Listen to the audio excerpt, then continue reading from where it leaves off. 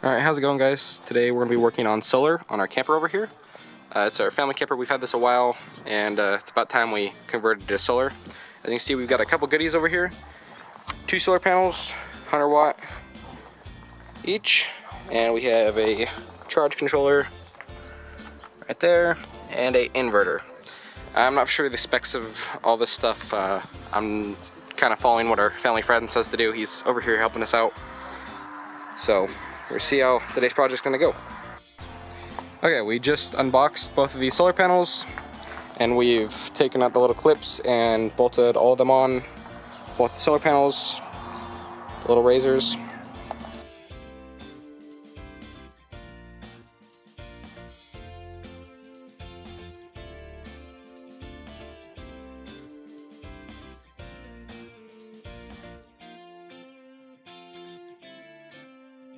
Alright, got the solar panels on. We're getting ready to bolt them down. All the holes are drilled and marked.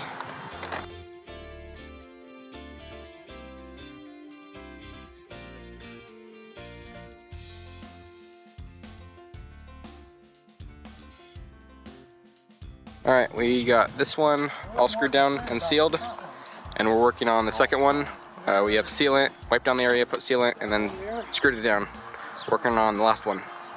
Okay, we've finished mounting these 2 solar panels. All that's left is to run the wires through the vent over there. I've removed the cover and they're all sealed up. Alright, we're trying to run the wires up through that, down along here, and then behind the stove and to over there. That's the plan. It's kind of a tight fit. Alright, as you can see, we got it running all the way down and out. Focus. Hard to see.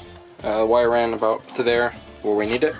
Now the battery's around back in that area, so we gotta fish it through. Alright, now we get to start digging into this stuff.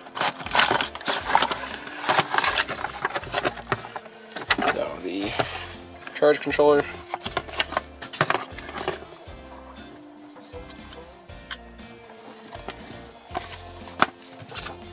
Instructions.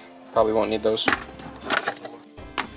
Alright, this is the outside, the battery box. We've ran this under the oven and under the sink, and now these wires are coming out here. The black is positive, and we got the white is negative. So, got them ran all the way out here.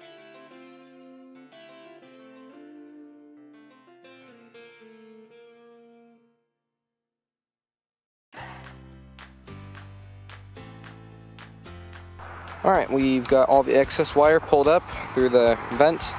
We had to go through this vent. We were planning on doing that vent over there because it's closer, but we kind of get it routed right, so we had to go through this vent.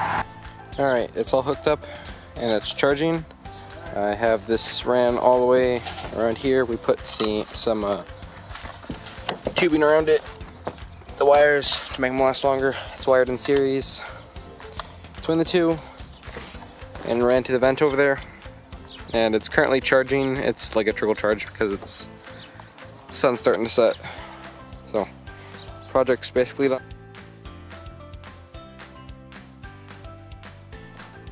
Alright, all the solar panels are hard mounted, wired all the way down to this charge controller. I don't know if you can see, there's a blue light on, so we are getting power. It's getting pretty late, so we're not getting much off the solar, but it is working. We have everything hooked up. The next step would be the inverter. We're going to hook that up a little bit later. Okay, I just want to do a brief run through of what we've done on the interior of this. So we have the solar panels on the roof, hard mounted, and then we have the wires running over to this side, to this vent over here. You can see right there. It runs all the way down behind the heater, underneath the stove, and it pops out behind there, and it runs to this charge controller. If you can see, there's a little indicator light, I don't know if you can see over there, orange, to make sure this is working. And then also this has Bluetooth, so we can connect to our phone on the app and see all the percentages, and then to verify that it's actually working. And we have 2 wires running out of this, behind all this stuff, to the through the battery box and connect to the battery. So it charges the battery, and then that system is complete. And then we just have this inverter over here that we're gonna put behind. We have to clear this out, put it in the shelf, bolt it down, and run 2 wires from this to the battery. And then I'm thinking we can make this a little bit easier because there's a switch right here, but I really don't want to reach down there all the time to shut this on and off, because you can put it in a less power drawing mode. So you can take this and run an exterior switch that'll run up. Hopefully we can put it right here to kick this on and off. And this has a fan built in, so I was a little worried because it's kind of a tight space about overheating, but it does have a fan, so I don't think we're gonna have to worry about that. It doesn't cause too much heat. So get that all bolted in, and then this will be completely done. I'm not gonna film the install of this. It's really straightforward. Like I said, just 2 wires, maybe some more wires for a switch. It's really simple in mounting it. So this is going to be the end of the video. Thank you guys for watching. It's been a really fun project, and it's a long time coming for solar on this camper.